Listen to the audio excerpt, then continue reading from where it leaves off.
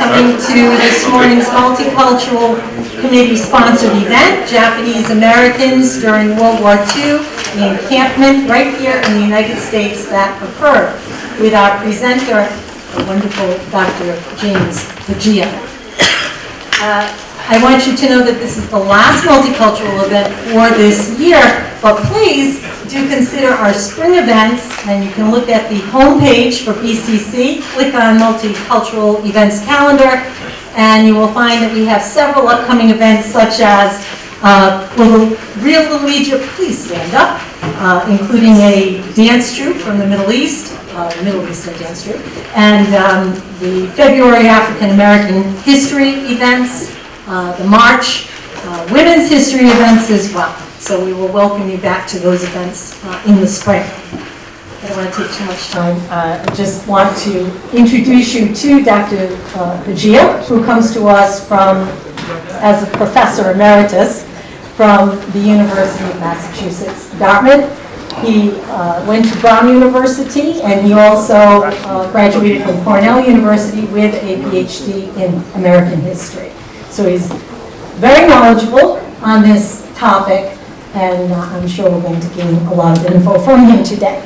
So please, what else did I want to say about you? Oh, I wanted to say about all his many articles that he's written and 2 books. So if anyone is interested in knowing more about that, you can either Google him or you can talk to me and I will get you a bibliography.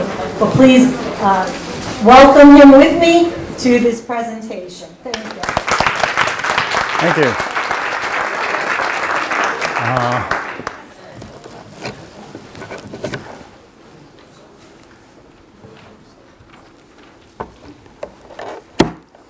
I'm going without a microphone today.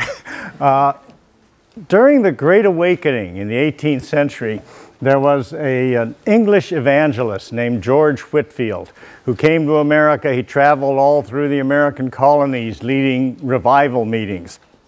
And he would arrive in a town and he'd go out into an empty field and 10,000 people, would come to hear him, and he'd preach to this crowd of 10,000. And he had such a powerful voice that even the people in the back row could hear him. So I'm going to try to do that. He would have the audience, rolling on the ground, crying and screaming and praising the Lord. He used to be able to make people go crazy just by pronouncing the word Mesopotamia. It doesn't work as well for me, but I'm going to do the best I can with my puny, little, squeaky, naked, unamplified voice. I want to use that, first of all, to thank you all for being here. I'd like to thank Professor Devane for the helpful introduction. I'd like to thank the Multicultural Committee for inviting me here today. I gave this talk last night to a different audience, obviously. I hope you have in front of you by now the little outline which shows you where we're going. That'll tell you the names and dates and all that stuff, so you don't have to bother writing everything down. When I gave this lecture last night, I have 5 points you'll see in the outline. I only got to point 3.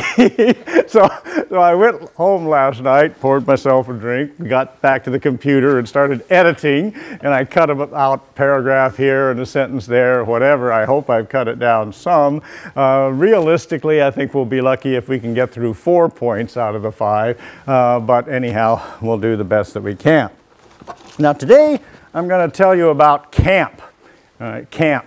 When I was a kid growing up in the 1950s, my mother used to talk about camp. She would say, well, this is what we used to do when we were in camp, or this happened to us in camp. So it was all, welcome everybody. Oh, by the way, if you haven't got a copy of the outline, who's got those? Somebody's at the door? Okay, handing them out. All right, so I hope you all have a copy of that little outline. Anyhow, my mother would talk about camp and what happened to her in camp. And it always struck me as kind of strange because to me, the word camp meant something different. To me, camp was where I went with the Boy Scouts. You know, in Scouts, camp was where I would sleep in a tent and go swimming in a lake and sit around a fire singing stupid songs. Camp was fun, you know. But for my mother, camp was not so much fun. And that's because for her, camp was concentration camp. They didn't call it that at the time. The government called it a relocation center.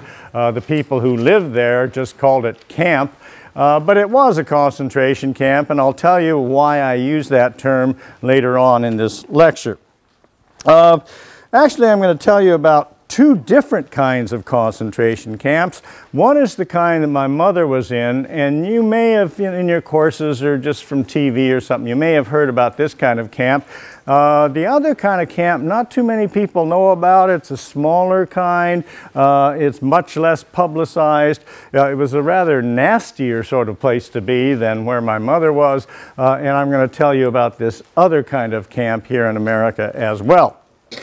What I want to do, though, is to explain why my mother and her family and 110,000 other people were in these camps. And in order to explain that, I have to subject you to some history. You got to go back to get some background here.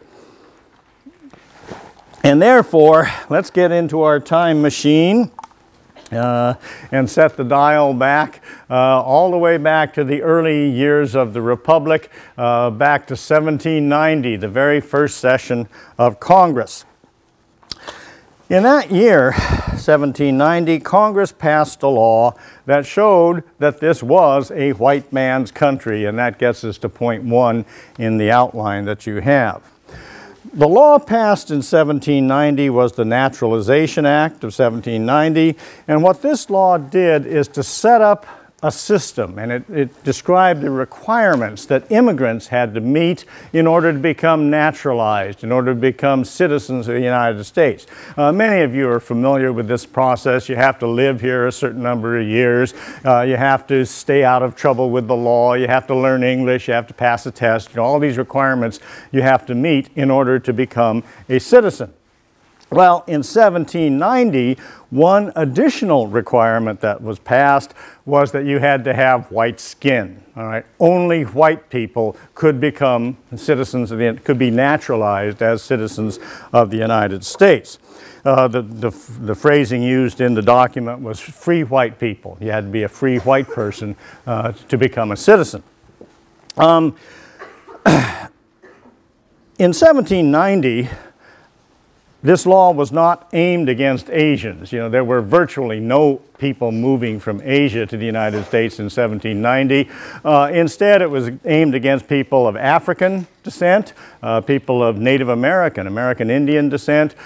Some of these people were coming to the country, mostly from the West Indies, and the government, the Congress, wanted to make sure that they did not acquire the privileges of citizenship. If we dial our time machine forward another 100 years to the 1890s, we find that things have changed. By this time, there are Asians moving to the United States. Lots of Chinese, lots of Japanese coming in the late 19th century. By this time, Americans are worried and are concerned about Asian immigration. At this time, there was a lot of talk of what they call the yellow peril. All right, the yellow peril, and that refers to yellow-skinned people, brown actually, from Asia. Hi, Tanya. There was this fear of masses of Chinese and Japanese coming into the country, taking over the country, and this was a horrible thing, and we got to do something to stop it. Many Americans in the 1880s, 90s, early 20th century were grateful for the Naturalization Act of 1790 because at least that prevented all these Asian immigrants from becoming citizens. However, it didn't stop them from coming into the country. All right? So they were still coming to America even though they could not become citizens. Now, the Japanese mostly settled in two areas of the United States. The first area was Hawaii, which wasn't even part of the United States till 1898. But anyhow, from about the 1880s on, they were moving to Hawaii. Very large numbers came into Hawaii. They were picking the sugar cane. They were picking pineapples, doing agricultural labor in Hawaii. The second place they went was the states of the Pacific Coast. Alaska, Washington, Alaska was a territory at the time, Alaska, Washington, Oregon, California. So these are the two main centers of Japanese population in America. Now, a lot of Americans were not happy about this continued immigration, and their attitude is reflected in this picture, which we'll see if I can operate this machine. Oh, by the way, I wanted to thank the technical people here at BCC for setting up all this stuff, and you know, I have absolutely no ability with these gadgets, so it's always an adventure, you know, when I'm trying to operate a computer or thing like this. Well, anyhow, all right, here's a picture. I think you can see pretty well from 1920, Hollywood, California. And as you can read, it says, "Japs keep moving, this is a white man's neighborhood." All right, that's the attitude a lot of people had, especially in California where there were so many Japanese. We can't keep you out of the country, but we can keep you out of our neighborhood, and by God, if we can do it, we will keep you out. If I can... This is before the war. Oh, well before, yeah, this is like 20 years before. Let's see, there's a thing I can do here. Okay, you can read that maybe. Japs keep out. The Hollywood, member of the Hollywood Protective Association. All right, so we are protecting our city of Hollywood here by keeping out the Japs. We want everybody to know this is a white man's neighborhood. Oops. Okay. This woman and people who agreed with her got their wish in 1924. In 24, Congress passed an immigration law which banned altogether further immigration from Japan. Okay, so now not only can you not become a citizen, now you can't even get into this country. There were a few exceptions, you know, there you know, isolated incidents of a person here, a person there, but hardly anybody is able to move from Japan to the United States after 1924.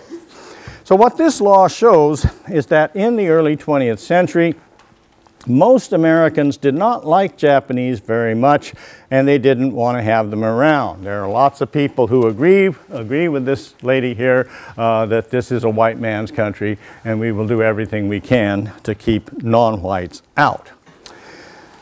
Despite this lack of welcome, Japanese Americans did pretty well here. You know, they weren't welcomed very much, but they survived and even thrived anyway. After 1924, the population grew through natural increase by having babies rather than through immigration. By 1940, just before the U.S. entered the war, there were about 150,000 people of Japanese descent in Hawaii. And again, Hawaii is where we have the most concentrated population, about 150,000 there. And that constituted more than a third of the population of the Hawaiian Islands. So there were more Japanese than there were native Hawaiians or whites or Chinese or Filipinos or anybody else. They were the single largest ethnic bloc in Hawaii. In addition, there were almost as many Japanese Americans on the mainland, mostly in California. I think there were something like 100,000 Japanese Americans in California. My parents, however, were not in Hawaii or California. We were further north. Both my parents were born in Portland, Oregon, raised in Portland, Oregon, so we're from the great Pacific Northwest. People like my parents, because they were born in the United States, were automatically citizens. All right? Anybody born in the country is a citizen, so they didn't have to go through the naturalization process, and therefore that Naturalization Act of 1790 did not affect them since they were automatically citizens. By the time the war broke out, about 2/3 of Japanese Americans were citizens. Right? So of the entire population, it's about 1/3 Japanese aliens, nationals, and about 2/3 American citizens. Some of the Japanese went into business. Both of my grandfathers were businessmen in Portland, Oregon. However, most of the Japanese went into farming. That's what they had been doing back in Japan, and when they come to America, they still have their skills as farmers, and so they open up little truck farms, vegetable farms and strawberry farms and things like that. By 1940, almost half the vegetable farms in California were owned or operated by Japanese. Sometimes they couldn't own the farm because there were alien land laws. States like California passed laws saying that Japanese could not own real estate. But what they could do is lease the land from a white farmer, a white owner. Sometimes what they would do is if they'd saved up enough money to buy a farm, they would buy it and put it in the name of their little kid, So you'd have, like a 6-month-old child who owns a farm. That's because his parents cannot own a farm, so they put the farm in his name. All right, so, but one way or the other then, they either owned, managed, operated, leased, somehow had control of almost half the vegetable farms, the truck farms as it was called, in California. Now to some people, to some Americans, this is a very bad development. This is a dangerous sign. This is the yellow peril. The Japanese are taking over the farming industry, especially strawberries. Something like 80% of the strawberries grown in California were grown by Japanese, and to some people this is a cause for alarm. There's a bigger cause for alarm, though, on the other side of the Pacific Ocean, where the yellow peril was something very real and very perilous indeed because of the aggressive imperialistic nature of the Japanese Empire. Actually throughout the 20th century, but it's kind of peaking in the 30s and 40s, the Japanese army is on the march. Japan was forcibly expanding its empire. In 1937, it invaded China. Americans think that the war began in 1941. Europeans think it began in 1939, but Asians know it began in 1937, when the Japanese and the Chinese go to war. In 1940, Japan formed an alliance with Germany and Italy. And if you know your history, if you're taking a course on World War II or something, you know that the German Axis, Hitler in Germany and Mussolini in Italy, they formed a bond, and the Japanese joined with them. So it's like the three bad guys all get together on the same team, with the Europeans, Germans and Italians conquering Europe and the Japanese conquering Asia. Something very evil is happening around the world. Under those circumstances, it's quite natural that Americans became quite alarmed. They became increasingly fearful of Japan.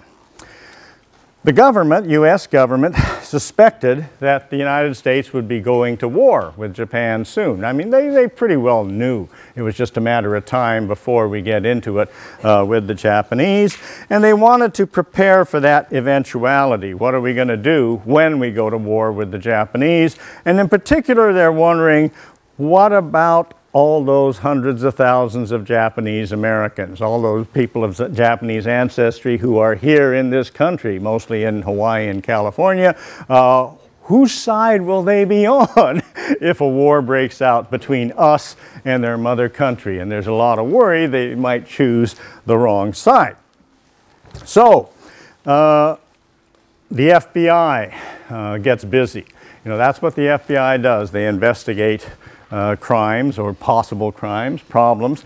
So the President Roosevelt orders the FBI to look into this matter. How loyal will the Japanese be if we have a war? What will we do about it? Things like that. The FBI compiled a list. That's what the FBI does. We didn't have the NSA in those days. All we had was the FBI, and they did their best, and they made up these lists. One of the lists was all the Japanese people of Japanese ancestry who might potentially be dangerous, people we can't count on, people who might be working for the other side if we have a war.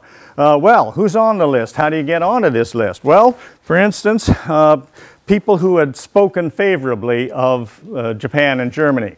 If you had gone to a meeting of, say a Japanese fraternal organization, and you got up in front of the audience like this, and you gave a speech saying, someday Japan and Germany will rule the world, Meanwhile, in the back row, there's some guy taking notes, and it's not for a test in his college course, it's the FBI guy writing down your name and your address and what you said and stuff like that, because this is all going into your dossier at the FBI. People like people who travel to Japan, travel agents, for instance. Part of your job as a travel agent is to go to the places where you're sending people. So if you travel to Japan and go to all the hotels in Tokyo and stuff, and then come back, your name is going to go on the list. Business people, if you're involved in the import-export trade, if you travel to Japan to try to make a sale, or if Japanese salesmen come to your plant here in the United States and you try to sell them something, if you have that kind of contact with Japanese, you're going on the list. How come? Well, how do we know that you're just an innocent travel salesman or businessman?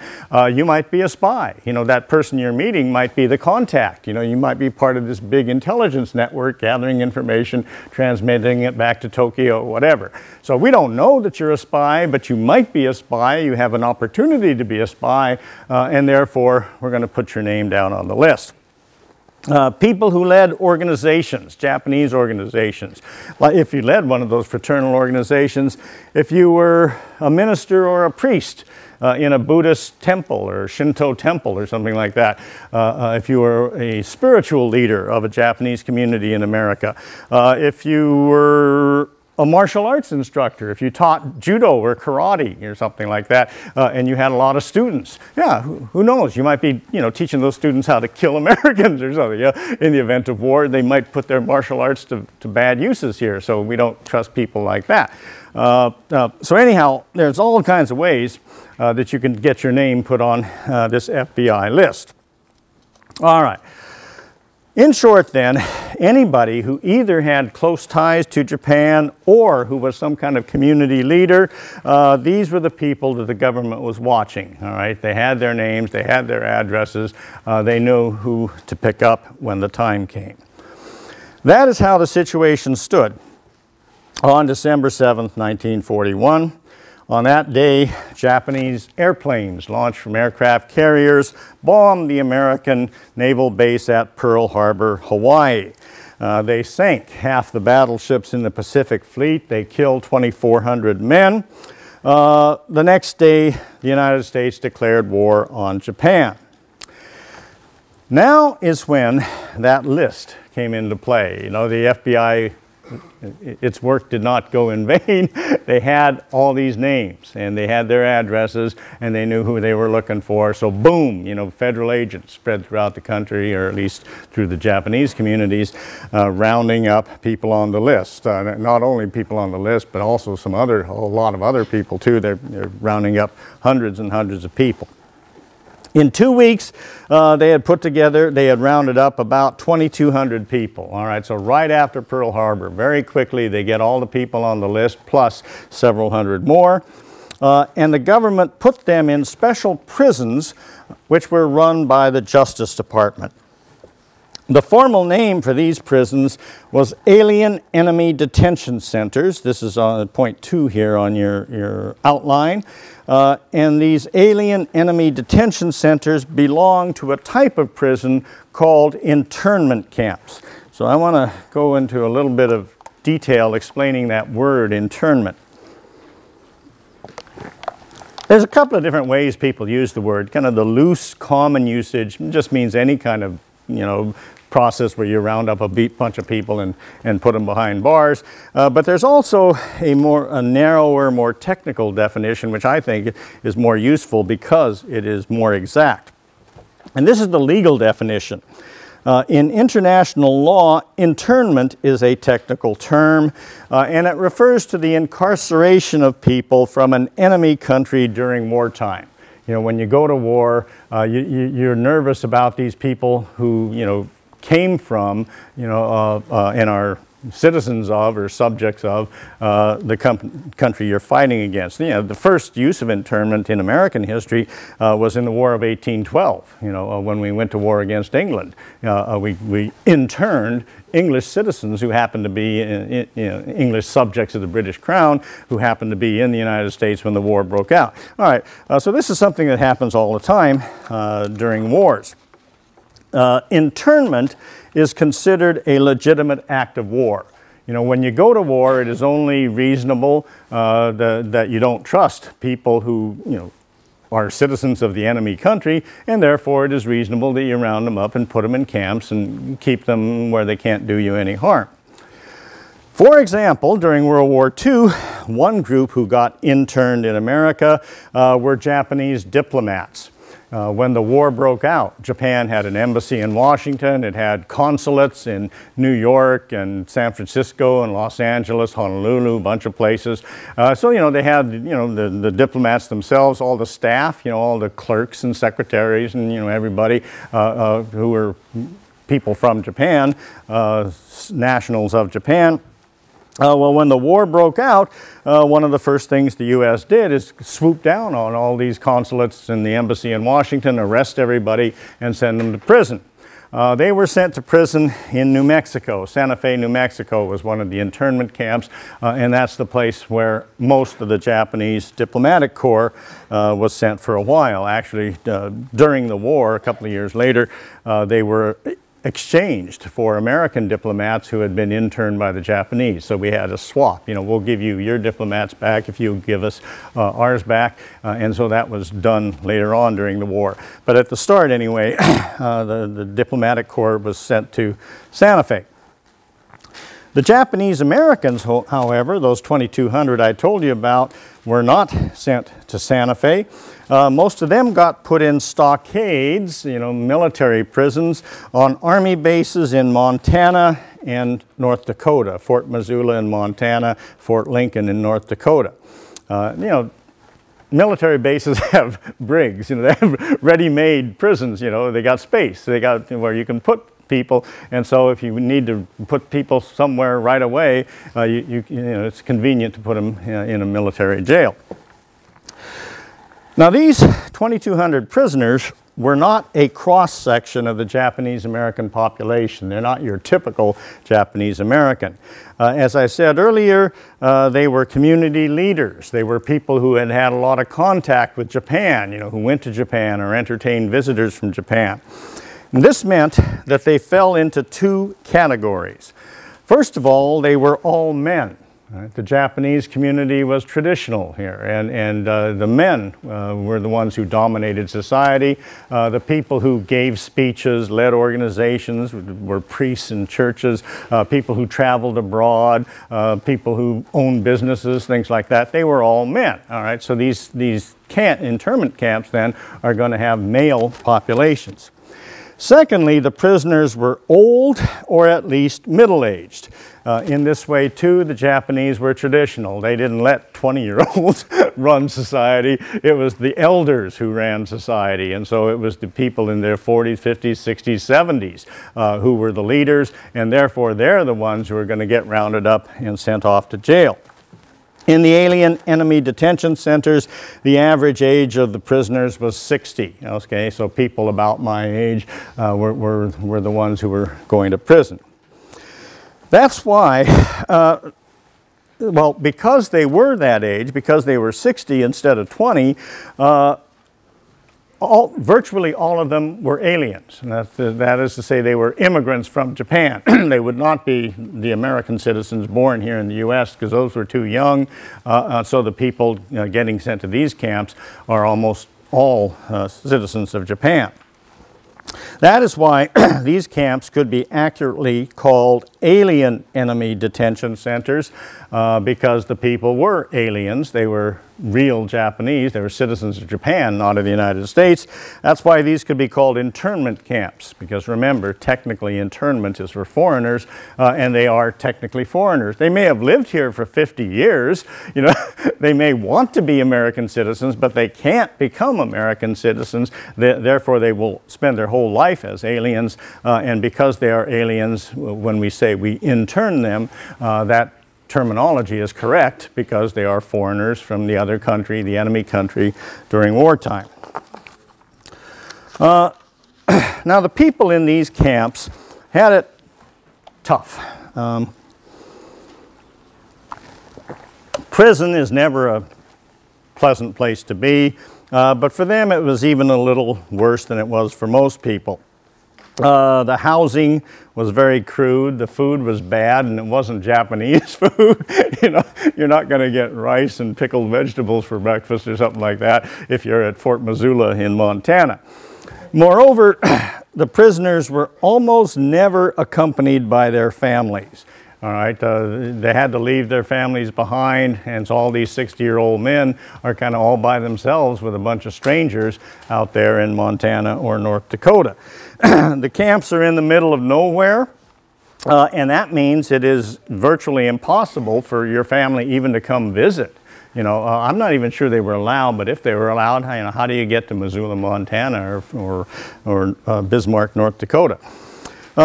So that what happened is these guys would go 3 or 4 years without seeing their families, without having visitors, you know, so it's very lonesome out there.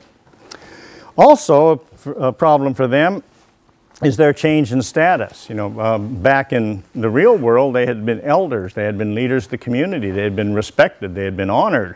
Well, a prisoner in jail is not respected, is not honored. You know, I won't use the word, but you know how you're going to be treated when you are in a military prison. So from a psychological point of view, then, the Department of Justice camps were extremely damaging. You know, the people who went to them had it really hard, and it showed. I've read some memoirs. Over the last week or a couple of weeks ago, I read a novel about this subject.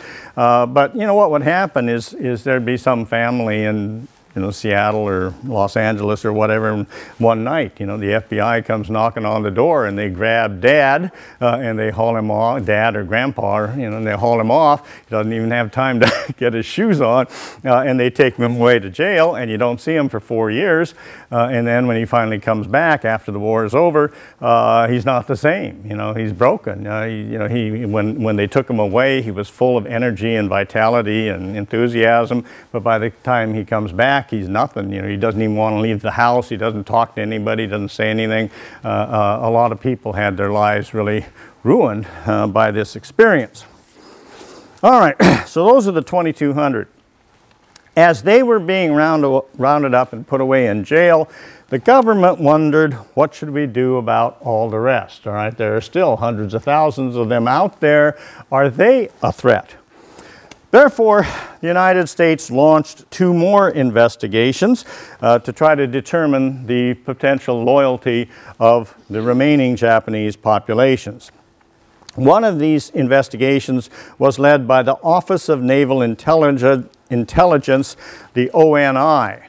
The Navy was involved because, you know, the war against Japan was being fought mainly by the Navy. You know, all those battles out there in the Pacific, those are naval battles. The Navy is worried that if Japanese Americans are saboteurs and spies, they will be trying to sink American ships, you know, and passing on information to Japanese submarines about, you know, where the freighters are going and how to blow them up and stuff like that. So the Navy, more than any other branch of the service at this point anyway, is concerned with what the Japanese are up to. The Navy investigation was led by a lieutenant commander named Kenneth Ringel. Commander Ringel might have been this country's leading expert on Japanese espionage. He knew more about Japanese spies than anybody except the Japanese spies. Of all the Americans, he knew the most. That's because he had been investigating them, breaking their spy rings. That's what he did for a living.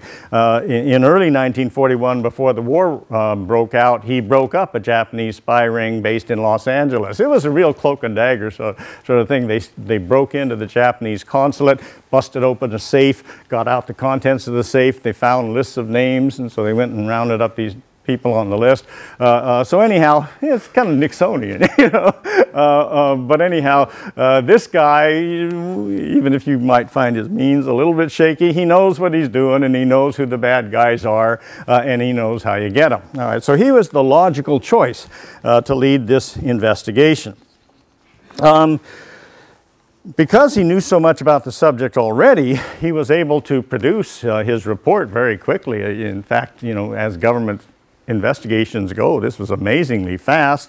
On December 20, he submitted his report, you know, so less than 2 weeks after Pearl Harbor. Already we have the Ringel report coming in. He submits it to his commander, the Chief of Naval Operations. What's he say? Well, Ringel concluded that the Japanese problem, as he put it in capital letters, had been exaggerated. He said that actually there is no problem. We don't really need to worry, at least not very much, about Japanese Americans. He estimated that in the entire country there were only about 300 Japanese Americans who were a threat, you know, who might be working for the bad guys, for the other side. And of those 300, most of them are in jail already. They were swept up, you know, among that 2,200 in the first round of arrests. The remaining ones who weren't swept up, we have their names. We know who they are. We can get them anytime we want. And therefore, you know, the problem has already been taken care of. Of the remaining hundreds of thousands of Japanese, Commander Ringel said they were loyal. He said they would remain loyal as long as we treated them well. You know, if you treat them with justice, if you don't fire them from their jobs and, you know, send them off to prison and call them names and give them a hard time, as long as you treat them fairly, they will remain loyal to this country, and therefore there's nothing to worry about. That was the first investigation. The second investigation was conducted by the FBI, and it was headed by its director, J. Edgar Hoover, whom many of you have heard about in other contexts already. Hoover issued a secret 6-page report. I think it was in January of '42. He took a little bit longer than Commander Ringel. But he agreed with the Ringel report that the remaining Japanese Americans were not a threat. To arrest them, Hoover concluded, would be, and I quote, utterly unwarranted. Utterly unwarranted. There is absolutely no reason to arrest the vast majority of the Japanese American population. Hoover and Ringel agreed on one crucial point, and that is that the government should arrest people only on the basis of individual behavior. You know, if some person does something suspicious, like, you know, giving a pro-Japanese speech or traveling to Tokyo or even teaching a judo class or something, okay, then we can arrest him because he's done something that makes us suspect that maybe he's up to mischief. But if he hasn't done anything at all, you know, as an individual, if he hasn't done anything, then we ought to leave them alone. Hoover and Ringel said that people should not be rounded up just because of the nationality or race that they possessed, not because of where, you know, what country their parents or grandparents came from, but only if they as individuals had done something suspicious. All right. So that's what the Navy and the FBI had to say. Now you might think that this would be the end of the story. All right, case closed, no problem, let's go fight the war. But that's not the way it turned out. The story was just beginning. And the reason why the story continued is because of public opinion, how people felt in America. In 1942, a lot of Americans hated the Japanese. Oops. Okay. Try this. Oh, there it is. Okay. This is a propaganda poster from 1942, widely circulated during the war. This is the enemy, and you see this Japanese soldier with some other soldiers in the background. This is what the enemy, this is what the Japanese do. Look, you see people hanging here, you see cities burning, you see a guy on his knees getting bayoneted by a Japanese soldier, and here in front, of course, you have this white woman being raped by a Japanese soldier, white, or at least very light complexioned anyway. This is what the Japanese do. This is what we can expect from the Japanese. This is the nature of the Japanese. And notice the posture of the soldier. You know, he's not standing up straight, he's kind of hunched over. This is a simian posture. This is how monkeys look. This is how monkeys walk. These people are not even human. They're not people. They're monkeys. They're animals. They're beasts. You know, and that's why they go around raping and killing and stuff, because, you know, they're these vicious animals. And this is what it means to be Japanese. Oh, yeah, let's see. Oops, not that much. How about? Okay. All right, so, you know, what can you expect from people like this? And it's not just the people in Japan. It's anybody who belongs to the Japanese race. Even if they leave Japan, come to America, even if they were born in America, they still belong to the Japanese race, and therefore they're going to be like this. I mean, a monkey, you know, a monkey is always a monkey, and its children are going to be monkeys, and its grandchildren are going to be monkeys, and they're always going to be like this, and there's no way they're going to change, and there's nothing that anybody can do about it. One influential spokesman for this anti-Japanese crowd was an Army general named John DeWitt. Lieutenant General DeWitt was in charge of the military zone along the west coast. The whole country was divided up into a bunch of different military zones, and DeWitt commanded that Pacific Coast region.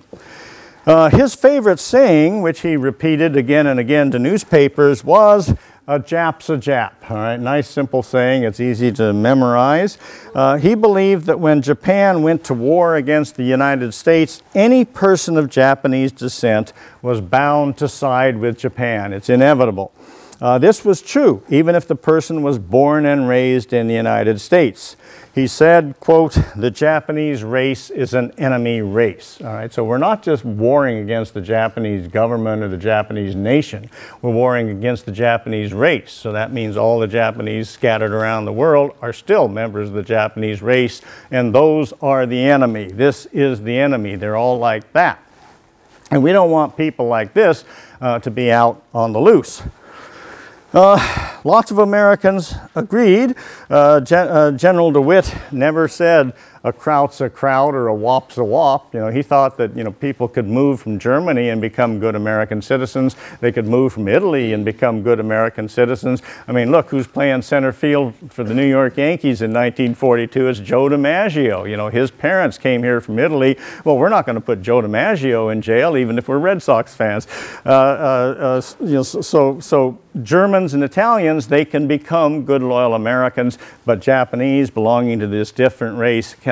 Yes? I heard some Italian Americans were interned. Yeah, they would be going to that first kind of camp I told you about, if they were, you know, native-born Italians or Germans, or if they were somehow very active, you know, in some, you know, well, like the German-American Bund, you know, was this fraternal kind of Nazi organization. So these Germans and those Italians and stuff, individuals would get rounded up. I forget the exact number, but I think it was something like, you know, 3,000 Germans and 1,000 Italians or something were also put in camps. But there was never the massive roundup that you had with the Japanese. Of course, there were a lot more German Italians and Italian Americans, German Americans, Italian Americans than there were Japanese Americans. It wouldn't be feasible to round up all the tens of millions of people with German or Italian ancestry.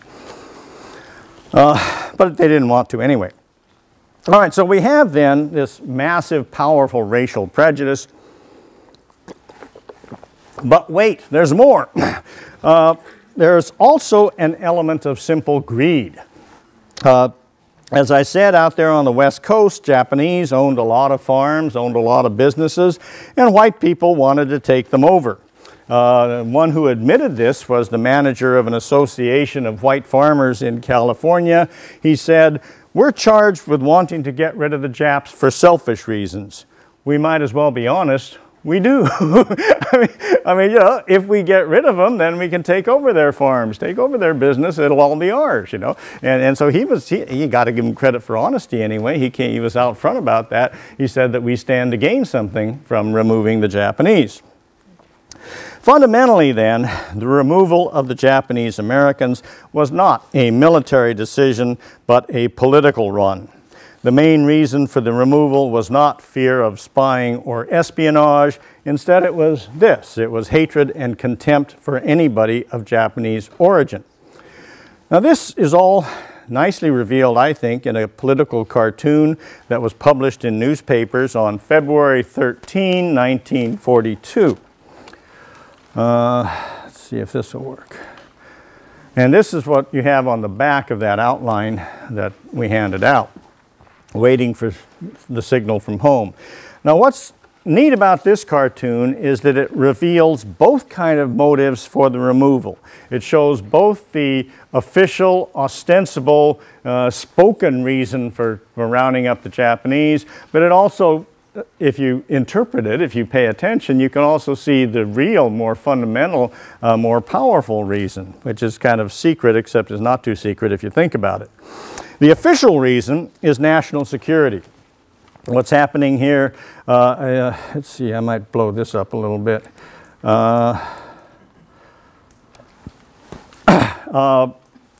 All along the Pacific coast here, there are all these tens of thousands of Japanese, and they're lining up to receive their little bricks of TNT, high explosives, you know, which they can then take out and use to, you know, blow up ships and railroad tracks and munitions dumps and power lines and whatever. They are the honorable fifth column, or as we say in Japanese, honorable fifth column. I don't know if you're familiar with that term, fifth column. We don't hear that very much anymore. It comes from the Spanish Civil War of the 1930s.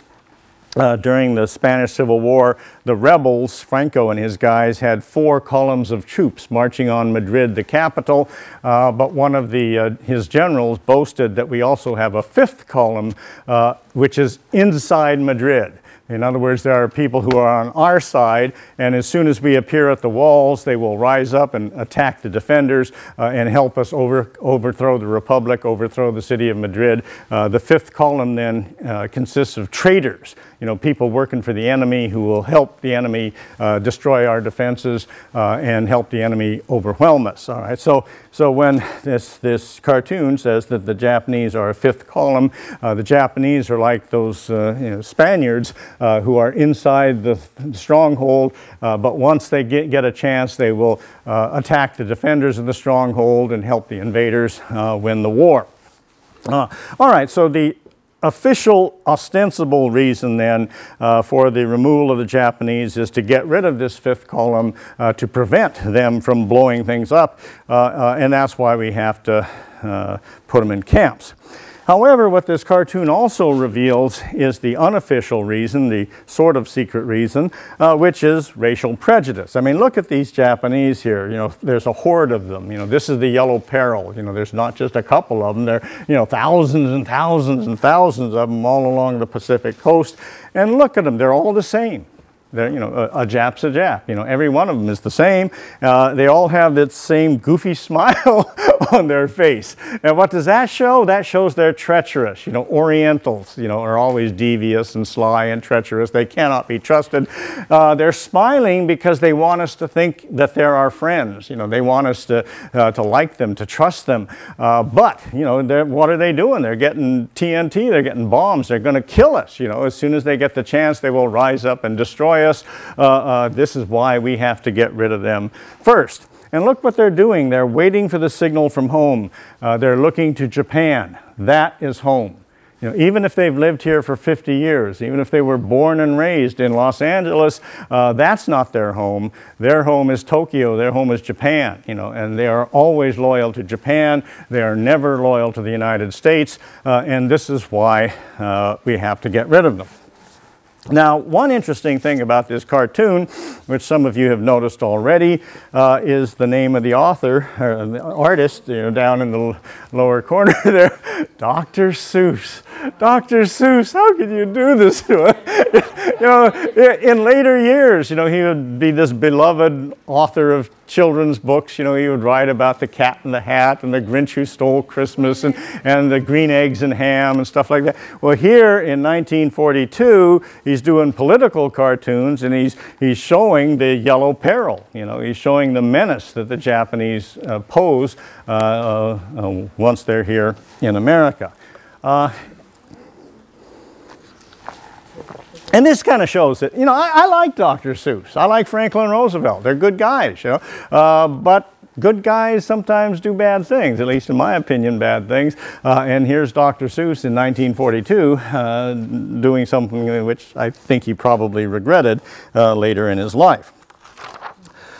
Now, the man who had to decide what to do about the Japanese was not Dr. Seuss. It was, of course, Franklin Roosevelt, the president. FDR consulted his advisors, and he got mixed responses. His attorney general was not too crazy about removing the Japanese. His name is Francis Biddle. You don't have to know that. But the attorney general said, well, look, I've got this report from the FBI. It says that the Japanese are not a threat, so there doesn't seem to be any real reason to do anything about this. Plus, it's, not very nice to force people out of their homes. If they're in school, you force them out of school. If they have a job, you force them out of their jobs, and you round them up and you put them in prison. And, we don't have any crime that we're charging them with. It's not like we have, reason to believe that they actually engaged in espionage or sabotage or anything like that.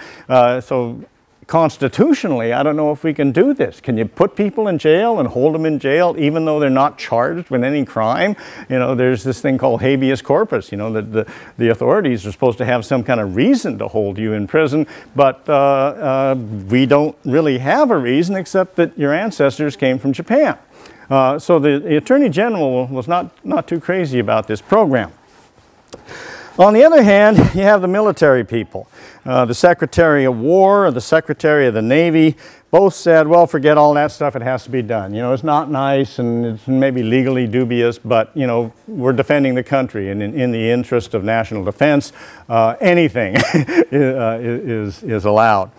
Apparently, I don't know whether they hadn't read the Ringel report and the FBI report, or whether they read it and just didn't believe it or whatever, but they continued to insist that, that Dr. Seuss was right here, that the Japanese did pose a peril and therefore needed to be dealt with. On February 19, 1942, President Roosevelt issued Executive Order 9066. This was 6 days after this cartoon was published. The order gave the Army permission to remove Japanese Americans from their home.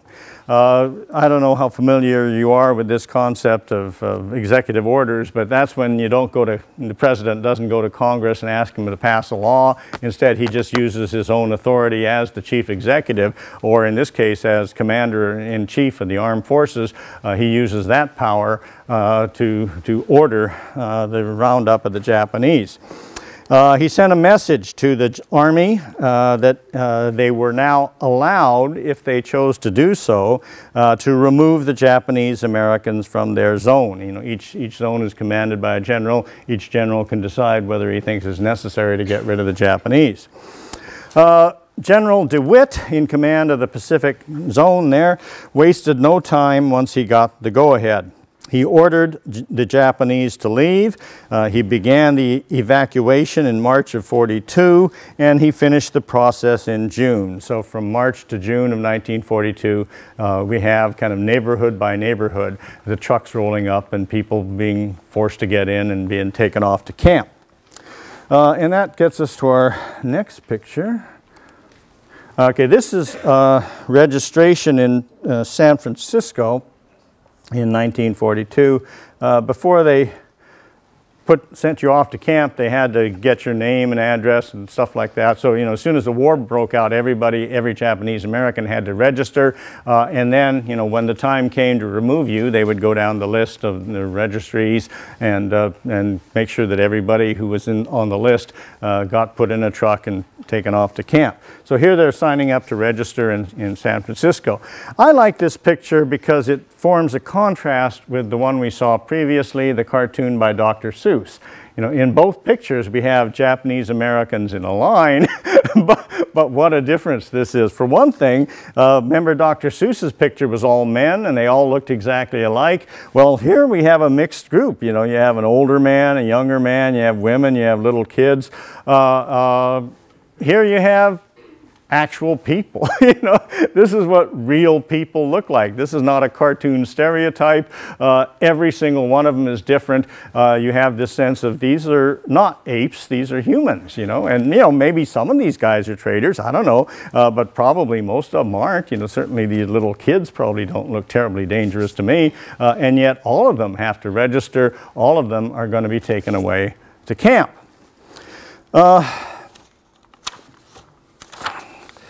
Did they know that they were going to be taken at that point? They were pretty sure, yeah, because they wouldn't be registering you just out of curiosity, Now, DeWitt's command extended over the Pacific coast. He had Washington, Oregon, or actually the western half of Washington, the western half, west of the Cascades in Washington, Oregon. He had all of California, and for some reason, southern Arizona. I don't know why, since Arizona isn't on the coast, but he had that too. So from all of these regions, then, people would be taken away. But the removal of Japanese Americans did not happen in Hawaii. And that's really kind of interesting and kind of important. In Hawaii, there was a different Army general in command, and he said, no way. He said, we're not going to do it. That's stupid. Because think about it. 35% of the people in Hawaii are Japanese American. You can't take 35% of the people and put them in prison. You don't have enough people left to guard them. The economy would crash, society would crash. It's not feasible. And as a result then, the Japanese in Hawaii were allowed to stay there. Now I find this really ironic and almost funny because Hawaii is the place where if the Japanese had been up to mischief, if they had been spies and saboteurs, Hawaii is the place where they could have done the most damage because that's where the war is being fought, and that's the one place where they didn't have to leave, so they were left alone. Therefore, it's only the Japanese from the mainland who go off to camp. Altogether, there were about 110,000 of them. Some sources say 120,000. I'm not sure why this discrepancy. Either way, it's pretty close. This was the largest forced migration in all of American history. You can look through all history, American history, and not find an instance where the government drove more people out of their homes and forced them into camps than in 1942. Now, General DeWitt's original plan to remove the Japanese consisted of two parts, two steps. Step one was to evacuate them from their homes along the west coast, and step two was to relocate them by dispersing them throughout the rest of the country, send them to some place where they won't have much opportunity to engage in spying and sabotage. Executive Order 9066 gives commanders of military zones the authority to exclude Japanese Americans from their zone, but it doesn't say anything about where to put them after you've excluded them. All right, so it says get rid of them, and then it's up to you to find a place to put them. Now, General DeWitt, thought that, well, we'll just send them to, Arkansas or Arizona, or no, not Arizona, no, maybe Iowa or someplace like that. However, as DeWitt worked on the removal, he ran into fierce opposition to Part 2. And that's because political leaders of other states vehemently objected. They didn't want any Japanese coming into their state. I don't care what you do with them, just, they're like that woman in the picture, Japs keep moving, keep out of my state, out of my neighborhood. This is a white man's neighborhood. We don't want you anywhere in our towns or our cities. they were afraid that once the war was over, all those Japanese who had been sent to, you know, the Midwest or something would stay there, you know, and we don't want them to stay there. We want them to go back to where they came from, go to Japan, go anywhere, just get out of here. And so we will do everything we can to prevent the Japanese from being relocated in our neck of the woods. Jim, were they given an option for deportation, for emigration? A few were. These are the ones who caused some kind of trouble, you know, who were objecting and going on strike and stuff. Sometimes they were deported, or at least sometimes offered a choice, sometimes they didn't have a choice. They were just sent. Well, anyhow, because of all this resistance to, you know, allowing Japanese to scatter throughout the country, General DeWitt had to change his plan. The Japanese would not get to go east and settle wherever they wanted. Instead, they would be put in camps. All right, so, you know, because if you're in a camp, then the people in the rest of the state or whatever don't have to deal with you. You're not anywhere near them. You're not inside of them. You take a camp out in the middle of the desert. Indian reservations, they loved Indian reservations because those were already out in the middle of nowhere. So you put them there, you put them in a camp, and people in the rest of the state are not too bothered by that. All right, so that's why we have relocation centers. Now that term, relocation center, is a euphemism. It's a word with Greek roots meaning good speech. A euphemism makes something sound better than it actually is. All right, you engage in euphemism when you want to kind of cover something up and make it sound not too bad. Well, relocation center is a euphemism. It doesn't sound too bad.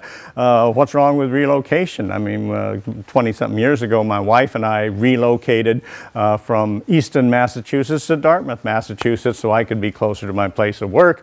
So relocation is voluntary. Relocation is actually, you know, kind of a step up or something that I wanted to do. It was good. Well, that's not what happened to my mother. She was not relocated voluntarily. She didn't have a choice in the matter. It was not helpful to her career. That's why I think a more accurate term for these centers, more accurate than relocation center, is concentration camp. Now this phrase does not sound nearly as nice as relocation center, but that's because concentration camps are not nice. A concentration camp is where you confine people that you don't trust. You start with people who are scattered all over an area and you don't know where they are and you can't control them. You round them up. That's where the term concentration comes from, camp comes from. You concentrate this population, put them all together in a small place. You build a fence around them, you put barbed wire on top of the fence, you build towers along the perimeter, you station sentries with Thompson submachine guns. You even sometimes have tanks rolling around the outside of the perimeter to make sure nobody escapes. This is a concentration camp. Boy Scout camp was not like that at all, which is why some of us were able to escape. But no, what I was describing there is Tule Lake, you know, and that's the kind of camp that my mother went to during the war. During that same war, however, the Germans would screw up the language. They built prisons with names like Auschwitz and Dachau, and they called them concentration camps. All right, so you know, so when we hear that term concentration camp, we automatically usually think of those terrible centers that the Germans constructed. But for the Germans, concentration camp was a euphemism. You know, it took what they were really doing and made it sound not so bad, you know. I mean, what's wrong with concentrating the Jews and the communists and the homosexuals and the mentally retarded and Russian prisoners of war and people like that? You know, we're just concentrating them. We're just putting them where we can keep them under observation, keep them under control. Well, of course, that's not what they were doing. They weren't concentrating them, they were liquidating them. They were killing them, massively killing them. Genocide. So I like to use the word concentration camp in its original, narrow sense of, you know, that the purpose is to concentrate a population. I like to call the German camps death camps or extermination camps or something to emphasize that this is different. You know, the Holocaust is different from all the other wars, all the other camps. When you are systematically trying to murder millions of people, that's different. It's very different from what happened here in America. All right. To manage these camps, the United States created a brand new agency called the War Relocation Authority, or WRA. The WRA built and operated the camps to which most of the Japanese would be sent. The War Relocation Authority was under the Department of Interior, not the Justice Department. All right, so you got the Justice Department, which runs internment camps where you keep aliens. You've got the Interior Department running the relocation centers where you keep some aliens, but also mostly American citizens. And this gets us to our okay, I'm not going to get to point 4, but I'm going to try to finish point 3 here. So here are the camps here. Up here near Missoula, you have Fort Missoula. In Bismarck, near Bismarck, you have Fort Lincoln. This is where most of the 2,200 original prisoners went. Down here in Santa Fe, New Mexico, you have the internment camp where the Japanese diplomats were sent. Portland, Oregon is where my mother and father were born and raised. Portland had an assembly center, which was a kind of a temporary camp when, where as soon as the roundup happened, that's where they went for couple of months. These were ready-built camps, mostly livestock holding pens. So my mother and father were in stalls, in the Portland stockyards. If you were in Southern California, you would be sent to the Santa Anita racetrack, which is thoroughbred racing. But during the war, it was a camp, an assembly center for Japanese Americans. Is that a question back there? Yeah.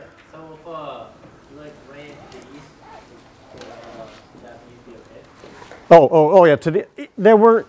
They were left alone if they lived in Chicago or something like that, because that was considered far enough away, unless you were one of those 2,200, who was considered dangerous. But away from the Pacific coast, you were okay. Yeah. All right. I just have a quick okay. one. Did the executive order say that their belongings could be taken from them? Well, I don't think it specified that, but in practice, you could take as much as you could carry. Okay. So, you have all these famous photographs of, little kids with 2 little suitcases or something. So that's how much stuff you got to take. Everything else you had to sell, give away, leave behind, whatever. All right. So my mother, so they both went to the Assembly Center in Portland. My father got sent to camp in Idaho at Minidoka. My mother got sent to camp at Tule Lake in California. They got separated? Yeah, although they weren't married. They didn't know each other at the time, but yeah. In several ways, the relocation centers were different from the internment camps. First of all, they were a lot bigger. Tule Lake was the biggest of them all. It had 19,000 people. So it was like a small city. They were that big because, unlike those internment camps, they took entire families, not just individuals. All right, so the whole family would go together to camp.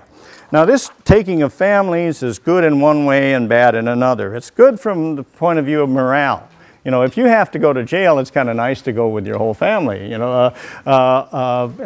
So in that respect, they were better off than those old guys up at Fort Missoula in Montana. On the other hand, what's bad about the relocation centers is if you take the whole family, that means you take little kids. About a third of the people sent to the camps were high school age or younger. So my mother was a senior in high school. She always resented the fact she missed her senior prom because she was in jail. Most people go to jail after the prom. But some of you may know George Takei, from Star Trek. He was 4 years old when he got put in prison. Well, I think there's something wrong with a program that takes 4-year-olds and puts them in jail. But that's what happened. Okay, I failed to get to point 4, but we have a few minutes, right, for any more questions? Yes? I just wanted to point something out. I thought it was interesting, the second picture that you put up, the propaganda poster. Right. Of the Japanese military. Right.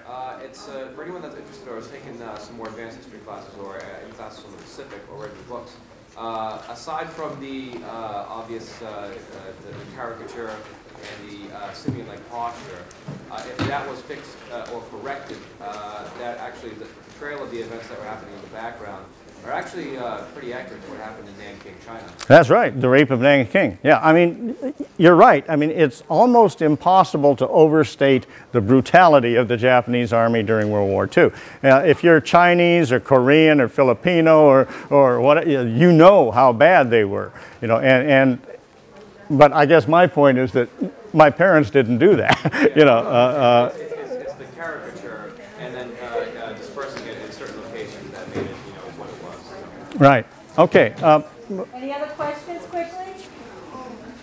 Please fill out evaluation forms. Okay, thank you very much for your attention. Yes, I was going to come to that. Definitely on the same thing. Okay.